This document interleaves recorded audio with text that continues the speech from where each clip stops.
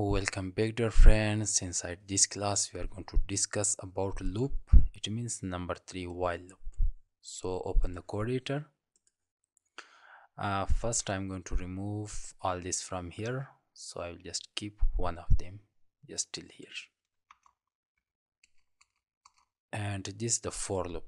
Now I'm just going to show you what is the difference between for loop and while loop.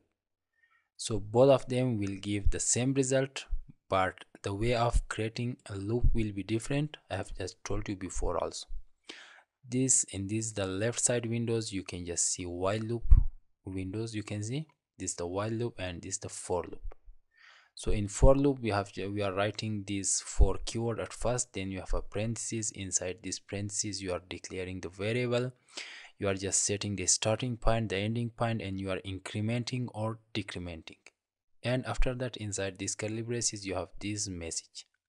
But inside while loop, first you are going to declare a variable with a starting point, then you are writing the while keyword, then inside this parenthesis or round bracket you are setting the ending point of that variable. And after this message you are going to increment or decrement your loop. So this is the big difference between while loop and for loop.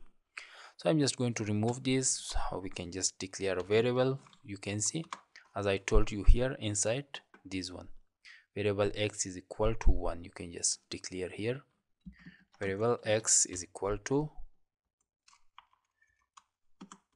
1. Then you are just writing here while, then a round bracket. Inside this you are just saying x is less than 10, or you can say less than equal to 10. Then curly braces. Inside this you are going to write, for example, document.write function, and here we can just write anything. For example, I'm just saying year number. I'm just inside the quotation, sorry for this, year number, then a colon, then I'm just using a space here, then the name of your variable x.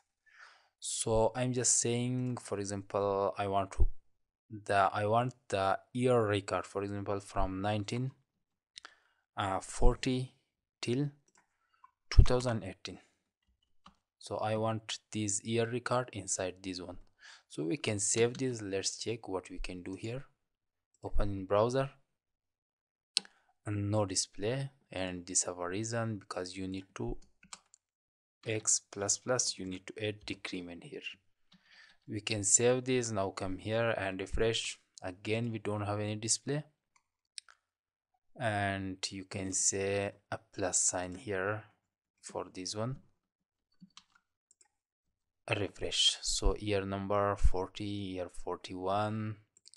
We can just use a br here inside this for the line break. You can save and refresh. So you can see year number 40, year number 41. So this is not a good way of using br here. So we can just break this. I'm just going to use here another plus sign, then these two quotation. You can say double quotation. Then we can use a br here to break the line. You can save this and refresh. So year number 40, 1940, 41, 1942, 1943, and year number 2018. So as I told you, if you are working on for loop, or if you are working on while loop, both loops will give the same result, but the way of creating a loop will be different. So you can see this is the big difference. First we are declaring a variable with a starting point, then the ending point, then the increment or decrement here. For example, if you want to add decrement here, you can use 2 times minus sign, then you need to change the position here. For example, you want to write the 2018 here and the 1940 here, and not a smaller sign, because 2018 is greater than 1940. You can save this. Now come here and refresh. So you can see Now we have 2018 here at the first, then 17. It is just decrementing. You can see it 15. The last one is 1940. So this is just the way of creating while loop. So I hope you understand how you can create for loop inside JavaScript.